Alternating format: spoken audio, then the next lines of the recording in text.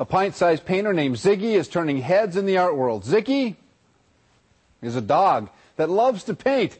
Christy Fajardo's live with more on this four-legged Picasso. Christy. Carlos, the dog lives here in Fallbrook in northeast San Diego County. We're told he was too stubborn to be a show dog, but as it turns out, he just has an artistic temperament.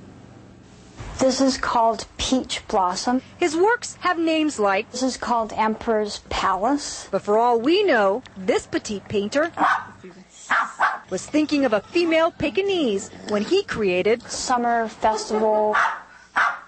He does enjoy putting the brush to the canvas. Just makes him relaxed and happy.